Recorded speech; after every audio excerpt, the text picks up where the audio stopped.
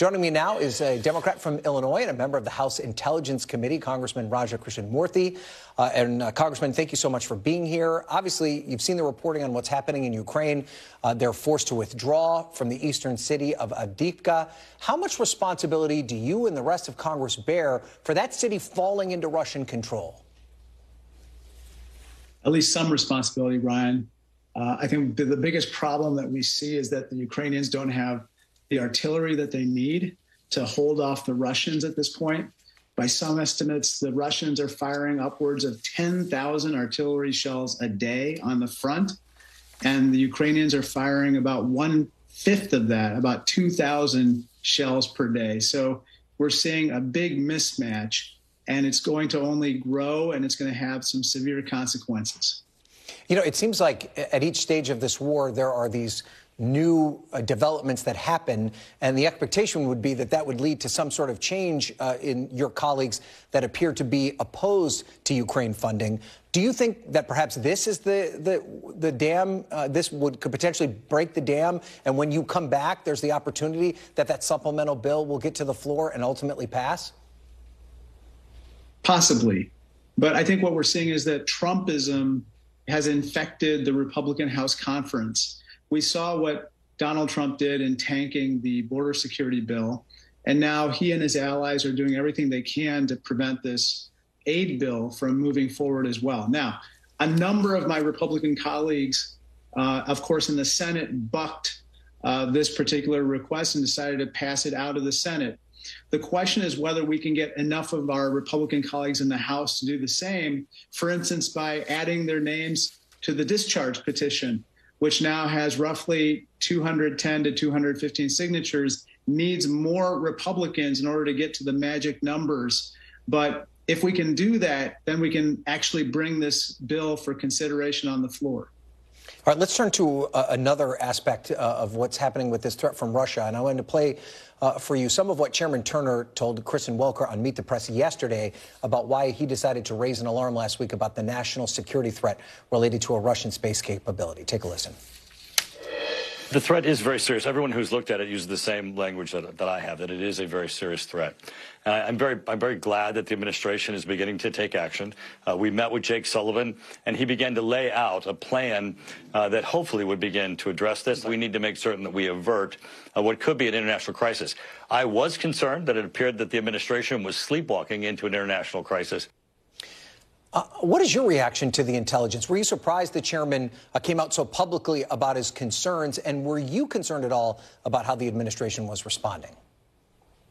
Well, first of all, I was supportive of the chairman's decision to share the intelligence, the underlying intelligence reports with our fellow members so that they could make informed decisions about how they felt about the situation and engage accordingly.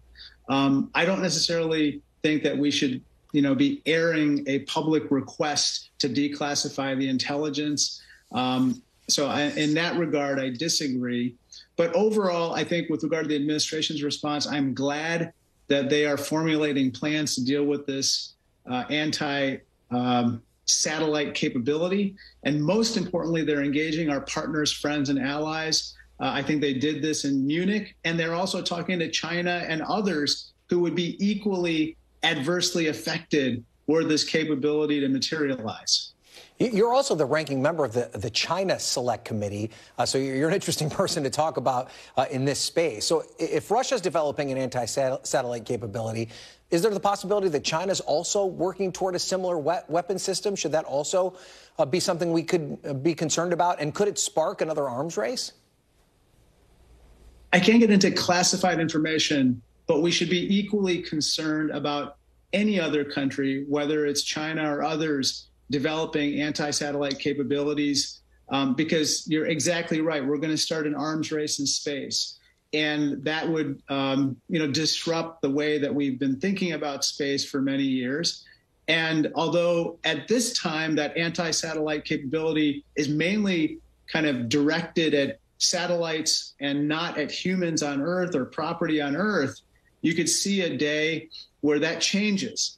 And that would, again, change our whole understanding about deterrence.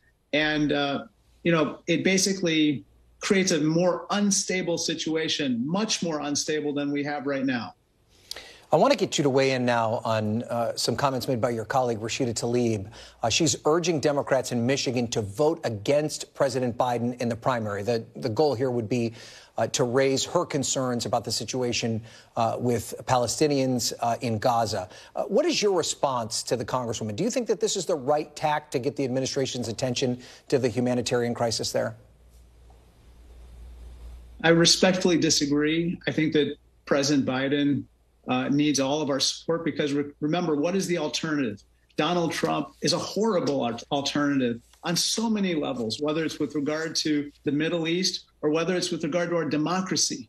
So the stakes could not be higher. We need to stand with him and make sure that even as we try to harmonize our own internal differences of opinion with regard to policy and make sure that we kind of go in the same direction, so to speak, that we not give Donald Trump any space to take advantage of the situation and gain an edge on us politically. Obviously, you know about how Michigan has a very significant Muslim American population that is very frustrated about what's happening in the Middle East right now. What can President Biden do to mend this rift with the more progressive wing of the party who are upset with the way this war is playing out? I think they want to see outcomes right now more than anything else, more than talk or more than any speeches could possibly assuage their concerns. And I think the Biden administration is working tirelessly right now to bring a pause in hostilities, a humanitarian ceasefire, a truce, whatever you want to call it, because that's essential for various reasons. One, we have to have the hostages released. And two, we have to have humanitarian aid in much greater quantities flowing into Gaza to help people there. At the same time, I'm very glad that the Biden administration, working with others in the region, is talking about the two-state solution, which me and others have been spearheading as being equally important to anything else that we're talking about on the ground today. Because if there's not a light at the end of the tunnel where the Palestinians are able to govern themselves in an independent state, then we're going to just see an endless cycle of violence, and that's completely unacceptable. And then finally, I need to get you on this topic because you've been so outspoken about the security risks associated with TikTok. And the Biden campaign took a little while, but they did finally join that platform. It's an effort to try and connect with younger voters. I mean, how comfortable are you with the president and his campaign being on TikTok? I'm not going to tell the president how to communicate. That's not my purview. But I don't personally have a TikTok account, either on my government device, which is, by the way, it's prohibited for all members of Congress, but also on my personal device. And the reason is very simple. TikTok is owned by a company called ByteDance. ByteDance is a PRC-based company which is beholden to the Chinese Communist Party. And in repeated hearings now, under sworn testimony, we've heard various officials of the government and otherwise explain to us how China-based employees are able to both manipulate the algorithm underlying TikTok and also to access U.S. user data in ways that go against what TikTok says is even possible now. And that's why, at the end of the day, Chris Wray has said that TikTok screams out with, quote unquote, national security concerns. And so I'm going to continue to look at this situation very carefully and try to work on a bipartisan basis to deal with it. I mean, you're so outspoken about this, sir. I mean, is it a bit hypocritical for the president on one end to push for a ban on government-owned phones and then at the same time extend he and his campaign out on this platform? Well, I think that it's one thing to ban it on our government devices. I think it's another thing to do it on a personal device or a campaign device. But at the end of the day, I'd like to give the Biden administration the authorities through legislation to actually force a sale of TikTok. We don't want to see a ban of TikTok. I don't want to see it go dark. And heaven knows many of my young constituents use it in so many ways, including for dance videos and the like. But we just don't want TikTok to be owned by a company beholden to an adversarial regime. Right. Okay. Congressman Roger Krishnamoorthi, we got to a lot of topics, sir. I appreciate your patience with all of that. Thank you so much for being here. I appreciate it.